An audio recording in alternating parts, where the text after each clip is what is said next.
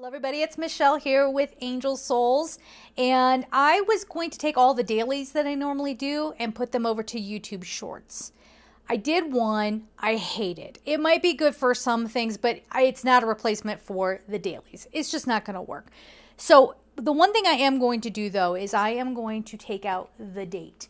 I want you to feel free to watch as many as you want. You can almost kind of like craft your own personal message out of that. Of course, if you want a one-on-one session with me, go to angelsouls444.com and we can do a reading for you. But again, this is just one of those things. Welcome. If you stumbled upon this video, this message is for you. Feel free to watch this one along with the weekly, or piece together a few of the ones that are a little bit shorter for your full message.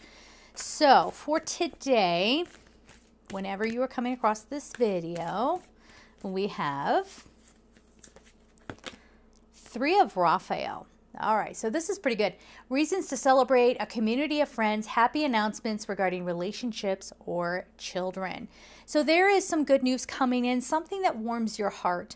Maybe this is some support from a community finally coming through, answers coming, and this is just a time to relax as well.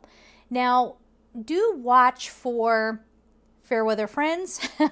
Do watch for, well, I want to say differentiate your party friends from your true friends. Okay? I mean, party friends are good for fun, hanging out with, but I wouldn't go to them and share your deepest, darkest secrets, right? I mean, like they might use that against you later on.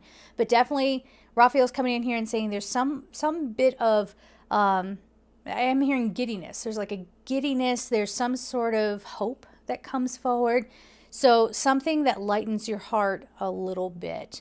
And that will probably come through people. Again, just be discerning. Just because someone is more of a party friend, you know, doesn't make them bad. It just means watch what you share with them. All right. So we're going to leave it there. Have a beautiful day.